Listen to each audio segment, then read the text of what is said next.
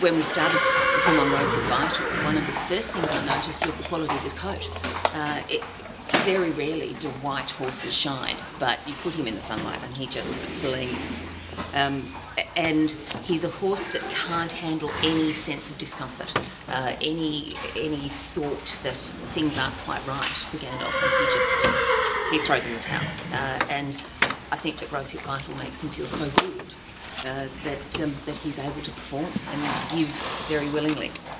Once we started him on Rosy Vital, his willingness to move forward, his willingness to just keep trying, just having a go, that changed significantly, particularly the forwards.